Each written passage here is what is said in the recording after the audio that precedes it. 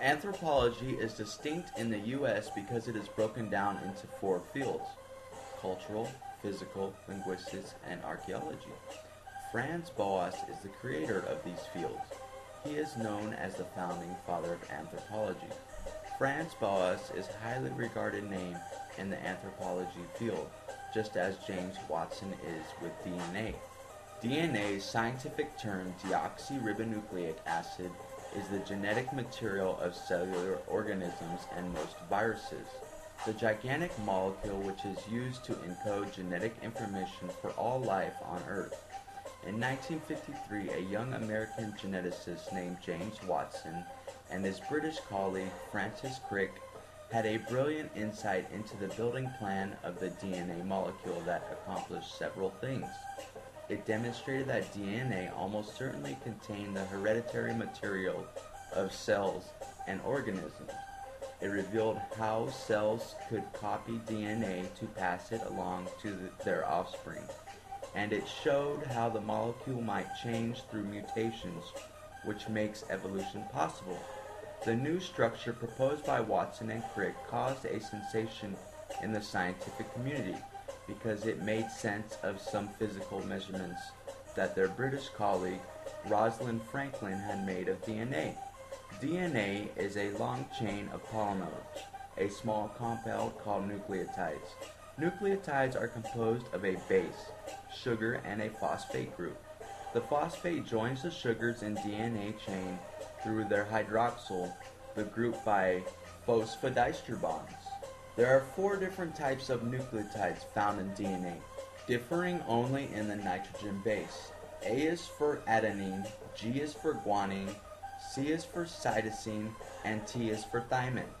The bases pair in a specific way, A with T and G with C.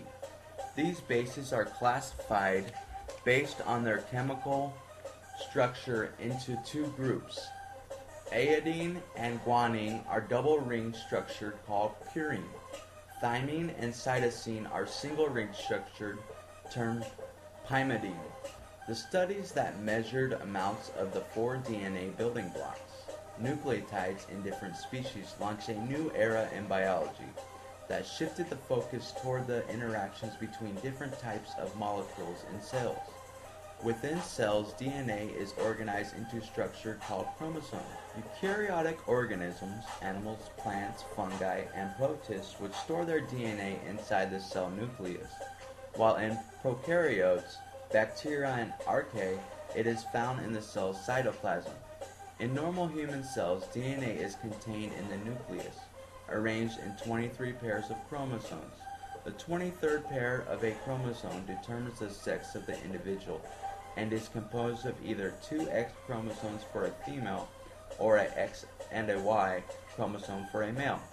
Since most eukaryotes are multicellular organisms with many cell types, gene expression must be controlled so different cells lineages develop differently and remain different.